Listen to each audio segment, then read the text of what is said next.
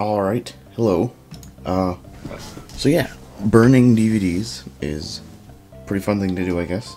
It's useful for backups and things of the sort. So basically, you just need a program entitled WinX DVD Ripper. There's a free trial for it, but the free trial only allows you to do a 5-minute video burn, which obviously is restrictive and really can't be used for anything. There's a paid version for about like $30 or $40, I don't really remember. So yeah, you can buy that, and there are ways of getting it for free. I'm not endorsing it, but I'm saying that there are things out there, there are ways out there to get it for free, but do what you will with that information. Also image burn, which, I mean, I actually don't know if this works as well. You can probably use image burn too, but I prefer WinX DVD Ripper because I think it's more reliable. Image burn is also, like, I don't know, people say it's pretty good, but I don't really use it that much. So yeah, we're gonna do this with the WinX DVD Ripper. So let's just open it, and you're also gonna need a CD to burn. So we're making an ISO, a .iso file onto our computer from the DVD, just to be clear. Yeah, okay, cancel. So basically, if you go to your disks, right now I don't have anything plugged in. I don't have any CD or DVD in my DVD ROM drive. So, well, what you gotta do is just got my ROM right here. Put it in there, and just wait, and then go to disk. As it processes. Process faster. Alright. And it detects it as D new. And of course Windows 10 also detects it as that. So we're just gonna press OK. And it does its thing. I don't even know what it does.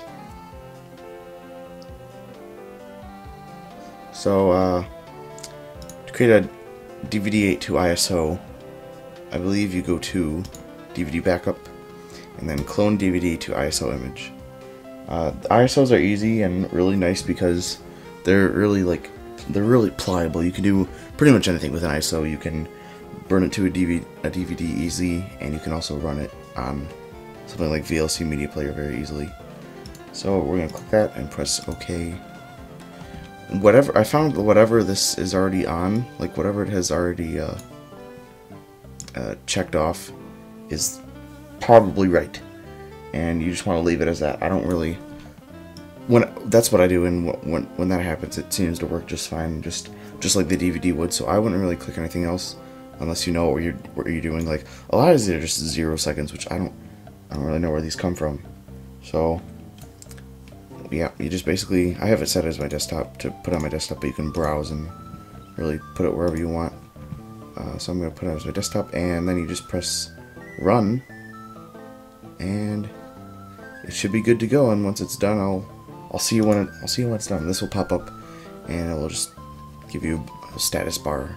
And so, yep, okay, we'll see you when it's done. Okay, midway status. It's CTC, it's almost done here, but I just wanted to make note that you can probably hear this. It is very loud. My computer is just like going at it. The ROM is just like exploding over there. But that's normal. It's just because it's spinning really fast and reading it really fast. So just optimal reading time, and look, the reading time's going down. So don't be alarmed if it sounds like your computer's gonna explode, because that's what happens. All right, so it finished. I accidentally clicked something.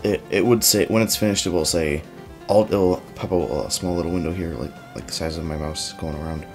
It'll say all jobs done, and then you'll just click OK, and it'll open the file location of it. So it will open my desktop file. So yeah, I just clicked OK. So it is right here. It will be entitled whatever the DVD was entitled. So mine is a new.iso. So now you have your, oops, I didn't mean to click that. So yeah, it's just the stuff. Anyway, let's see how many gigabytes it is. They're often like a lot of gigabytes. Like ISO files are not small, not compressed in any way.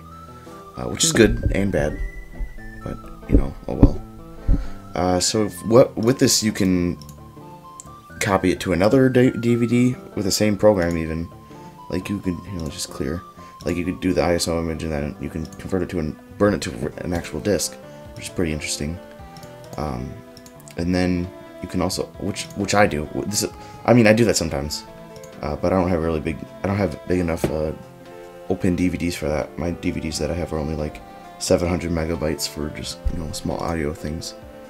But what I use this for is, like, I keep them on my external hard drive, which is like 2 terabytes, and then I'll transfer them to other computers and watch them with VLC Media Player, which is right here.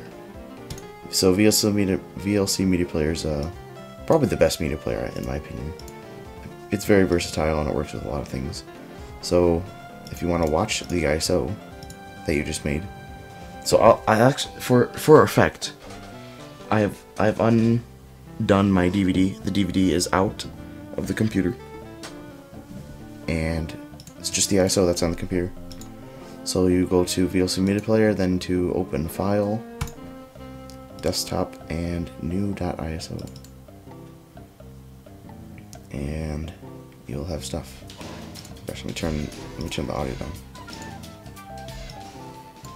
All right. So yeah, now you've got your whatever you burned, and so you just, you know, and you can interact with it. VLC Media Player is really cool because you can interact with the stuff, which is helpful. So you don't need a remote or anything. Let's go back to it. For some reason, this I can't ever press this one. How do I do this? There. Yes. I'm already on that. No, I'm not. The heck? Oh, now I am.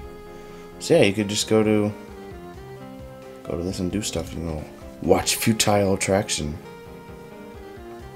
And you know, oh, hello, tool time.